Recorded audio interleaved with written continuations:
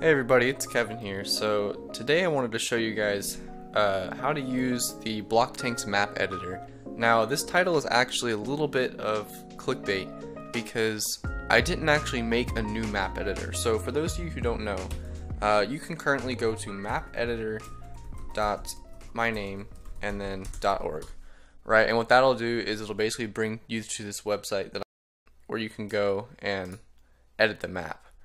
Now there's some problems with it. Mostly there's not a whole lot of functionality. It's pretty buggy. You can see right now it's even just a simple 50 by 50 map is crashing my computer. So it's definitely not like a great option. But it's something, and it's what I've been using for like the past few years to edit my games and edit the maps. But I thought it was time for an upgrade, especially since in the future I want to do bigger maps, more advanced features, and I also want to let other people edit maps as well. So what we're using now is some software called Tiled, and it's a really good level editor, map editor. This video is basically a tutorial on how to use Tiled to make a BlockTanks map. So basically what you want to do is you want to download it for whatever computer you're using and open it. And the other thing you want to do is download some files. I have the link in the description. So all you have to do is open it, and it's going to say that it doesn't find this because it doesn't know the location of basically what your tile map is. So to explain what that is, the map editor there's obviously a map, and that's what this little grid is down here.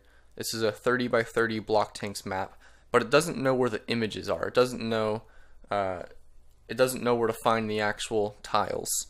And so up here we're just going to select this open tile set, and that's going to take you here.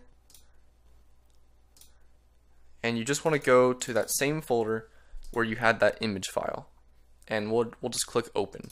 And so now you can see it has loaded the 7 different blocks. You can see, if we zoom in a bit here, we have just an empty background, we have a wall, we have a power-up, a roof with a power-up spawn under it, and then blue spawn and red spawn. So anyway, you can actually see now the map has loaded. So let's go over some of the features real quick. So there's this cool little brush, and that's basically what you're going to be using most of the time. And you can just draw little designs. You select what you want to draw with here.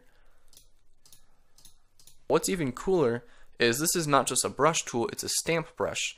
So I've been left clicking this whole time. And now if you right click and drag, and by the way, really all you need for this software is a good mouse. I would not recommend using a trackpad for this. So if you right click, you can actually select your design and like paste it around. Maybe if you want something symmetrical, you can actually copy it, go up here and flip it, and then put it back down. And you'll see the tiles are flipped, and that's okay. That doesn't really do anything, it's just going to look kind of weird. So yeah, that's about it as far as the basics. Let's go into some more advanced concepts. So, well actually there's the shape brush tool, that's not too crazy. You can just do that. There's the fill tool, you can fill in something. Also, you can undo, which is really nice. My website doesn't have that. So anyway, let's go into some more advanced features. Really the only other one you'll need to know is this random mode, which I found and is really cool. And how this works is if I select just the wall and just the empty element, and I turn on random mode and I decide to draw a rectangle, you'll actually see that it fills it in completely randomly. About half of them are empty spaces and half of them are roofs. Now if I go to the tile set and I give this a higher probability, for example 3, now it's 1 and 3. So that's the ratio that it's going to spawn walls and tiles. That's what I believe. I'm not quite sure, but I believe that means for every 1 wall you're going to have 3 empty spaces. And that's sort of what it looks like. So this is a more open map. Definitely more open than something like this. And so if you really just don't know what kind of map you want, you just need some inspiration, this is a really cool feature. Just completely randomly fills in your map. Now that being said, I want to point out some things that aren't allowed in the BlockTanks map, just for technical reasons. This border right here, you have to have the border in, you can't open it. And the other thing is these diagonal walls right here. These can't really exist because a lot of bullets will glitch through this little diagonal right here.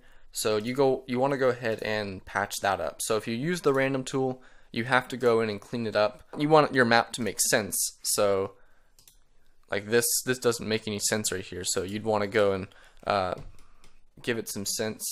Decide where you want blue team to spawn, where you want red team to spawn. By convention, the blue team spawns on the left and the red team spawns on the right. If you're doing free-for-all, just make everyone blue team. So like if you were making a free-for-all map and you're just putting random spawn points for people, just put the blue tanks, don't worry about the red ones. So yeah, and if you want to get really advanced, like if you just want to have it generate a map for you to an extent, I've found that if you set this to 1, this to 3, maybe this to like 0.5, this to I guess 0.5, and this to 0.25. And then now you want to use shift and select all of these tiles. Make sure you turn on random mode, and then make sure you turn on the rectangle tool. It sort of just draws a map for you, and I don't really like the values of that. So if you want to, you can just go and tweak some of these around.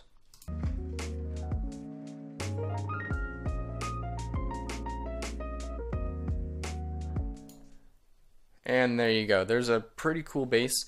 Oh yeah, one more thing. If you don't like the grid, just go into view and uncheck show grid. Some people like it, some people don't, but that's how you turn it on and off. So yeah, that's about it. Thanks for watching this video. Once again, all the links you need are in the description. Let me know in the Discord server if you have any questions. That's also in the description. And yeah, thank you for watching the video. See you next time.